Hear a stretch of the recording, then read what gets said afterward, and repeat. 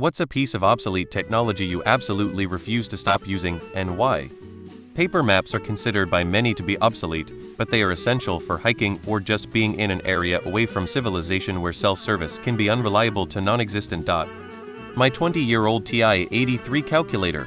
So many good features. I want my physical media.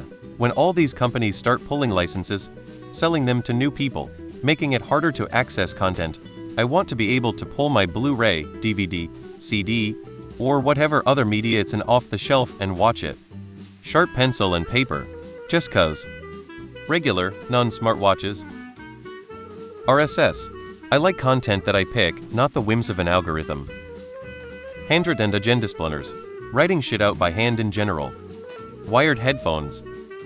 Still use a dedicated MP3 player with wired earphones. Always will. Writing notes on paper. I wear a wristwatch.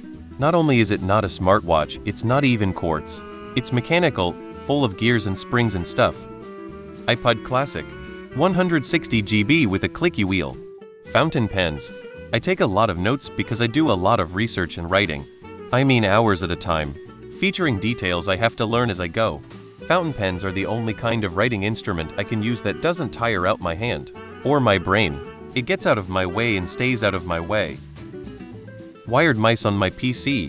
No need worrying about a battery dying, and it's not like I need to walk around the room far away from my keyboard carrying my mouse. Alas, they are becoming less common. Wireless headphones are useful though. Physical game cartridges.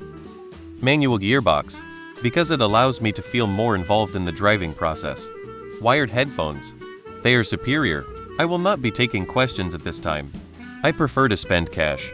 It helps my brain process the spending. I'm still bad with money, but I got tired of swiping and praying.